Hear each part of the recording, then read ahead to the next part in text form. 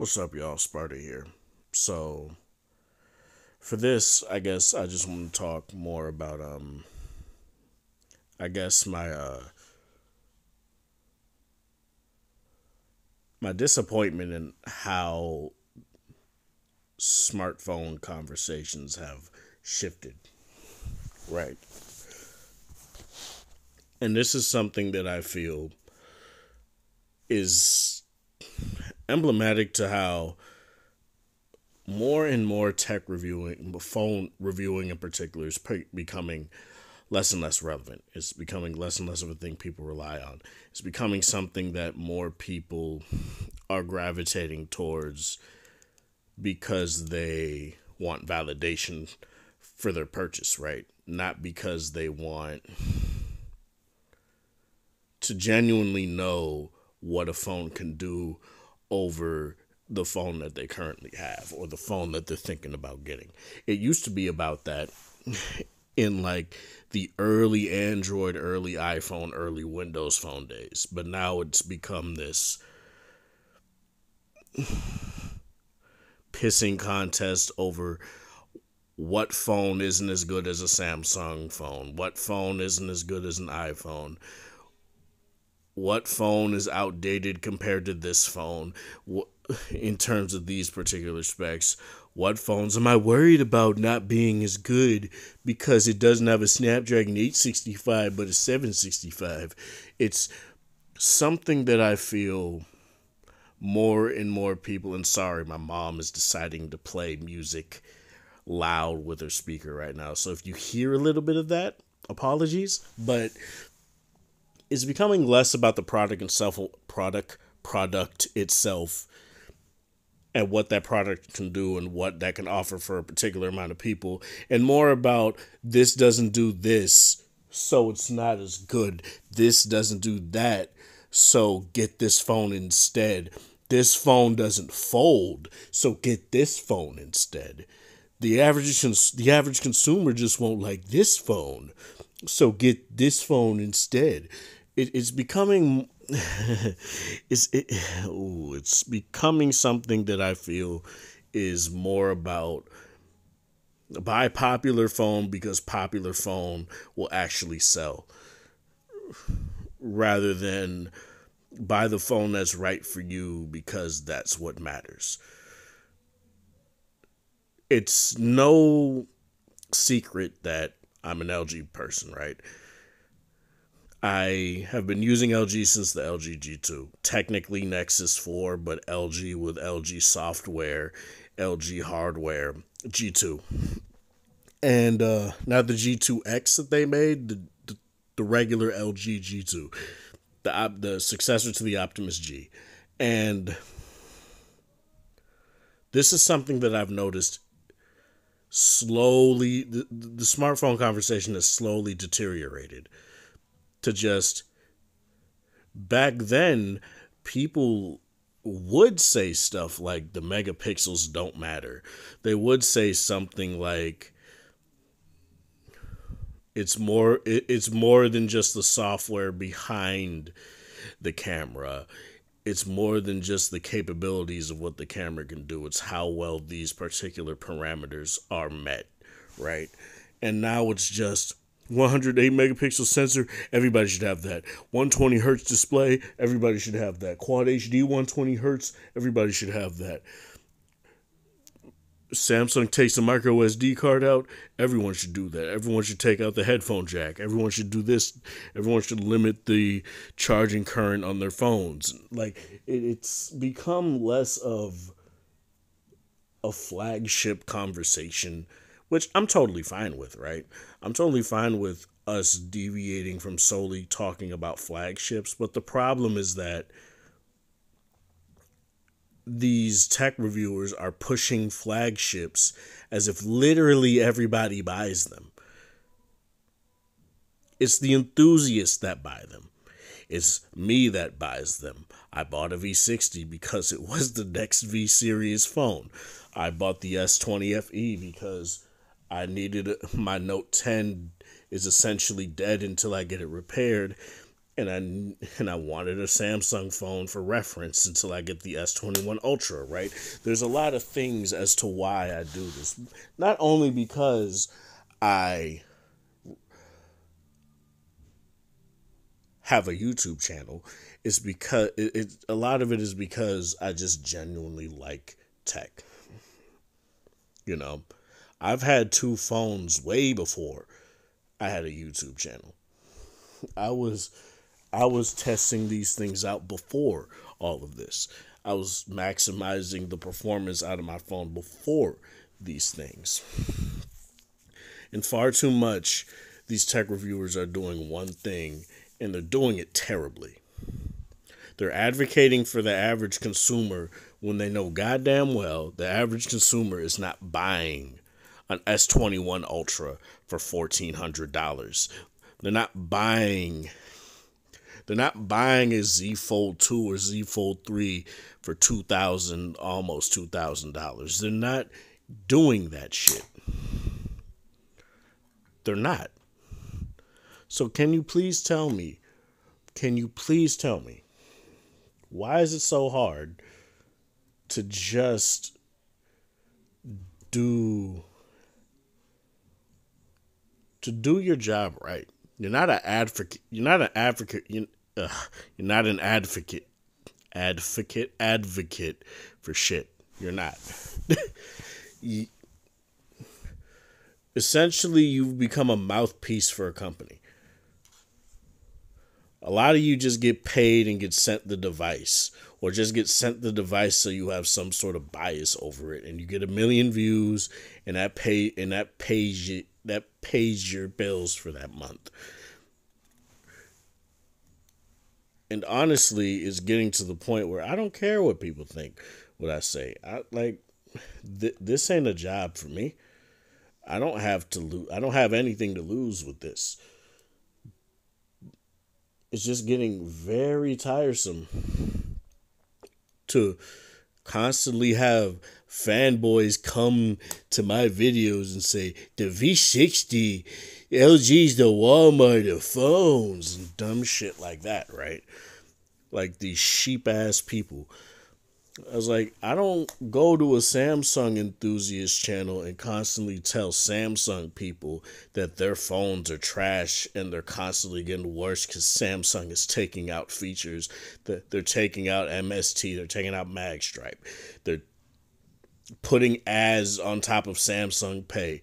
They're putting all this free shit on your phone so they can put ads on it. There's ads in the fucking game launcher. There's a lot of I don't go to a Samsung channel and say that, do I? I don't go to an Apple channel and say the camera is trash, lens dots and lens flares everywhere. The dynamic HDR is trash because it looks holographic when you shift it left to right. The 4K 60 is fine, but the stabilization is complete garbage on it. The mics aren't as good as other phones. I don't go there and say that, do I? No, I keep it to my channel. And people that buy those phones and like those phones, they can buy and like the phones. I don't care. I don't care. I really don't care. My problem is always, and this is like my third rant. I'm uploading 2 videos right now. The first one was solely about this whole notion that a 12 megapixel sensor is outdated, so don't use it. And if you have a phone with a 12 megapixel sensor that's brand new, you're buying phones wrong. And you're not getting the best of the best out there because it's not a 108 megapixel sensor. And the hypocrisy of saying that while in the same fucking breath saying, I want the video quality that comes out of an iPhone. It's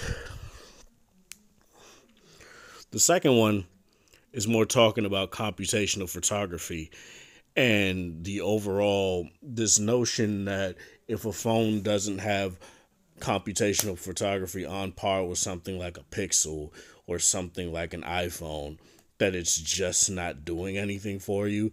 But then in the same breath, you also say the phone doesn't give me enough control over what I want to do. How do you want control over these things, right? but you also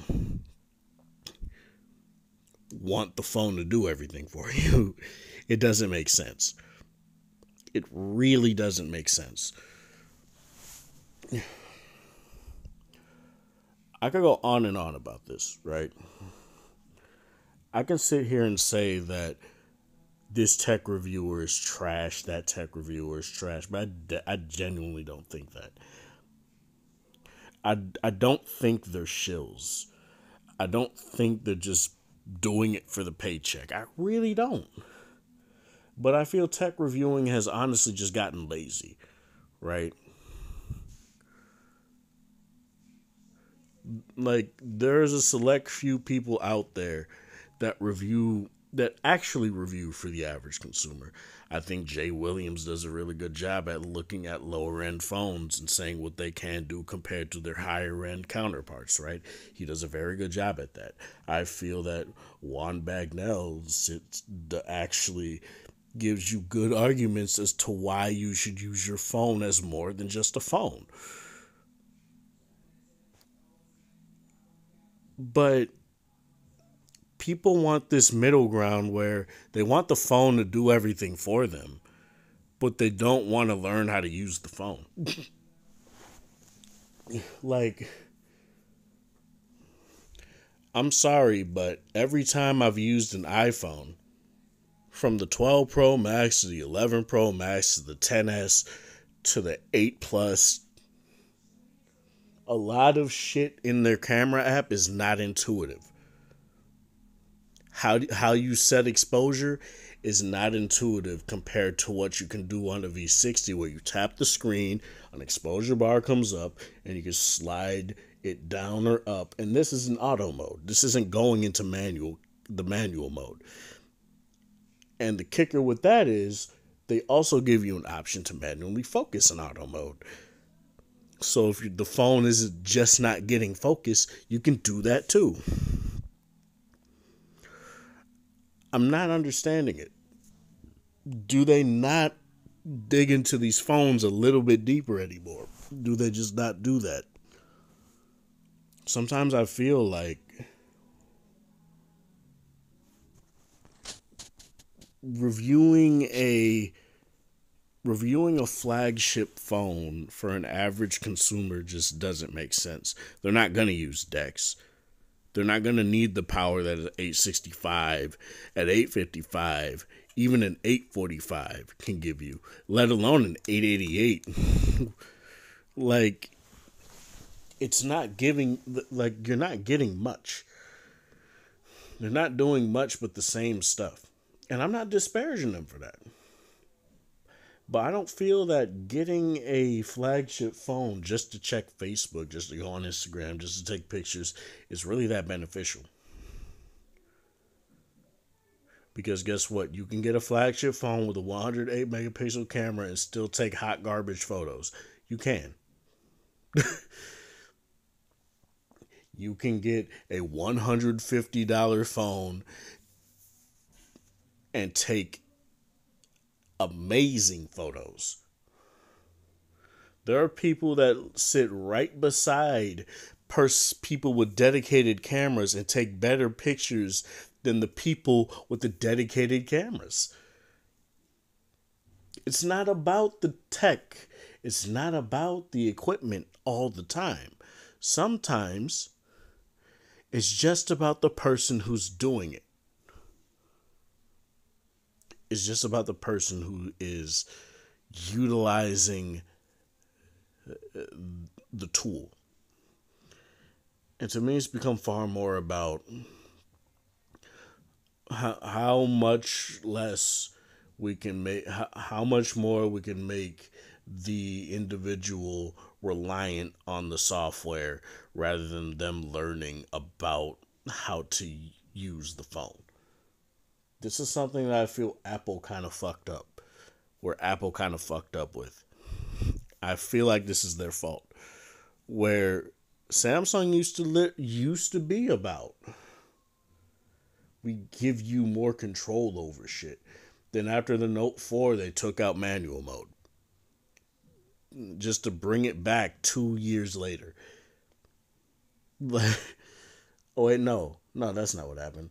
I think they took. I think after the Note 5, they took it out, then brought it back with the Note 8 or Note 9, I think, and then try to act like we're for the pros, pro level camera. It's like, you see how they fleece you for the basics. You could get a LG K7 or whatever it's called, or the Samsung Galaxy A71, and you can get the vast majority of what these flagship phones offer without the chipset. With Samsung, you'll still get 3 years of software support. You'll still get all of those things. You just won't get the latest and greatest chipset. Well, you won't get the latest and greatest high end chipset anyway. With LG, you'll still get a headphone jack on a Stilo 6. You'll still get a big battery. You'll still get a stylus. You'll still get all that stuff on a Stilo 6. You just won't get a Snapdragon 865 or an 888. And still get amazing battery life. We've seen these companies take more and more out of our phones, and we're doing nothing about it. You just become complacent. You know Samsung is going to take something out the moment they make fun of Apple for taking it out. But you buy the phones anyway. You buy them anyway. And to me, that's not right. It's just not right.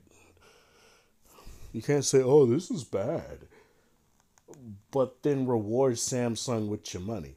I at least buy the phones. You buy the phones off Swappa and give the money to somebody else.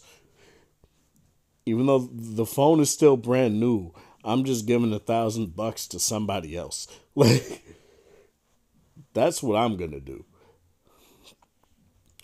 I'm not gonna give Samsung my money just because they decide, oh, we give you $100 credit for these cute little accessories that we should have just put in the box anyway. Like, no, no, no, not happening, bro. You're not about to get me. You're not about to get me with that. And it's sad because it honestly, seeing what Samsung did with the S21 and S21 Ultra made me jaded on the phone I like, the S20 FE. It made me jaded on the phone that I actually like. And then I started noticing stuff that they took out the moment I go back to an S20. The moment I look at the S21 and go to the S20 FE, you know what I see? Oh, when I go into manual mode and take a picture, it saves both the JPEG and the RAW on the internal storage, and I can't change that. Oh, 4K 60 FPS video in any sort of aspect ratio, whether it's in auto mode or manual pro video mode, it saves it on the internal storage, and I can't change that. Now I could just swap them over after the fact to the SD card, but it's not the point. Every single LG phone that I've had that has had the ability to save video on the SD card, the highest quality video on the SD card was able to do it. Every single RAW file and every single JPEG saved on the SD card. Not this half-ass shit. And people are becoming far too complacent with this. They really are. And to me, it just becomes this never-ending cycle of bash this phone company for not doing this thing, and then somebody else come and defend that company because they're doing these other things that those companies aren't doing. But because this phone looks bland, quote unquote, which is a very subjective fucking thing. Like, you may not like the look of an Xperia 1 Mark II, but god damn it, do I. Like, I like the bezels. Give me the bezels. I like the monolithic look. Give me that. That obelisk look. I like that shit. Give me that. They have all these things like a pro video mode that looks like an actual camera. Like a programmable auto mode that gives you all the stuff that you would want. They give you a basic bitch auto mode for those kind of photos. They give you they give you very good autofocus. They give you very good photo quality. Like they give you a 4K display, something nobody is doing. They give like oh, because they don't have 120 hertz, that's the problem, right?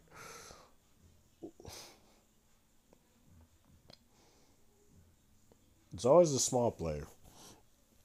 LG is the only one that's still holding out with a headphone jack with a hi-fi quad DAC. It's not their technology. It's not as if only LG could use a quad DAC, right? LG doesn't own ESS. The quad DAC isn't theirs. But they've literally been the only one that have used it. There have been other companies that have used other hi-fi DACs that are less sophisticated, less intricate, and less complicated to use. Thus, in certain situations, they may perform better, not necessarily better, but easier than what the quad DAC can do, and they may have higher. They may have, you know, amps that can be driven louder, but overall, LG is still the only one that is held out. Who knows what they're going to do this year? Who knows? But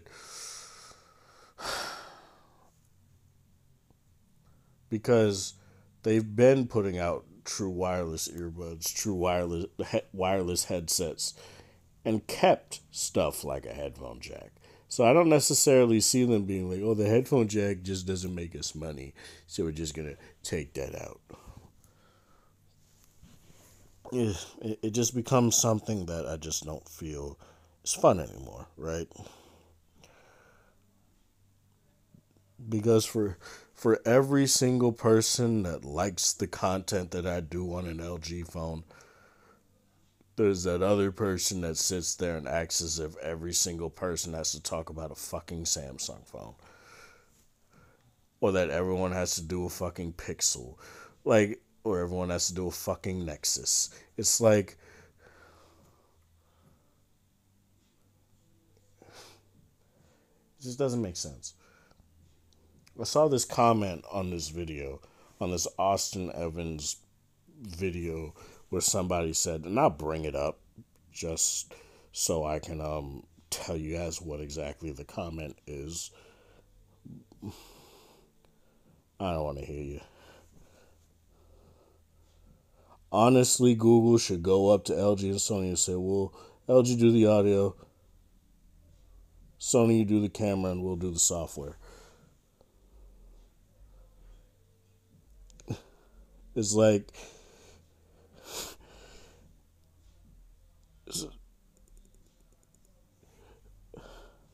so less competition then, eh? Like, that's essentially what I want to say. And the software on this fucking S20 FE decided, you know what I'm going to do? I'm going to go into one-handed mode. Whatever.